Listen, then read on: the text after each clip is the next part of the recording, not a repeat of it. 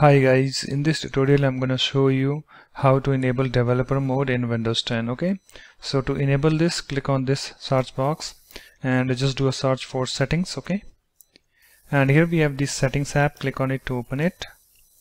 It's now opened, and here we have the update and security.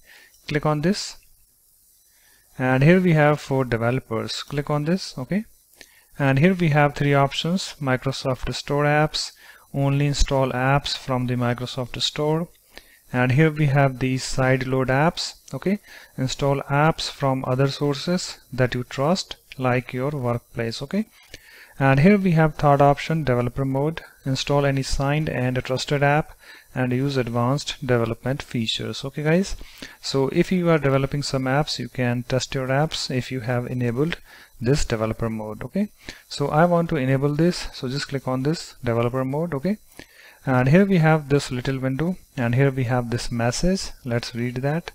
Turning on developer mode, including installing and running apps from outside the Microsoft Store, could expose your device and personal data to security risks or harm your device. Okay, so you can see the security risk over here. So if you agree to this, only then you can enable the developer mode. Okay, so if you want to enable the developer mode, you have to click on this yes button. Okay, so I want to enable this, so let me click on this yes button, and you can see searching for developer mode package. Okay, so just wait for this,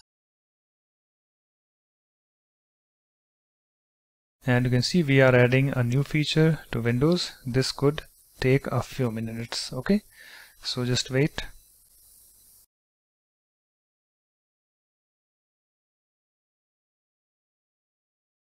Okay guys, you can see that developer mode package installed. Remote tooling for desktop is now enabled. Okay, so that's it guys. In this way you can easily enable developer mode in Windows 10.